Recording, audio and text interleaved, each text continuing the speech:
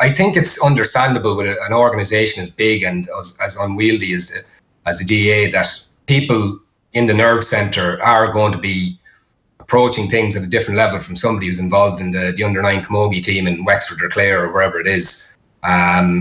You know, I don't think, if there is elitism, I don't think it's anything that's deliberate or that's pushed through, but it's very difficult for people in, you know, the trenches, so to speak, that are working at this every day not to see the disconnect. And I think this is a good example of it. I think there might be a disconnect there that they're maybe blind to.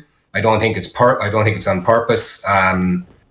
But it is something they have to address. I've spoken with you guys before about, you know, and everybody has, about the professionalism of the GAA and the road it's going down. And I think that's something that they almost instinctively bat away as well. But there is that sense that the GAA is going down. I think the GAA is on the road to professionalism personally.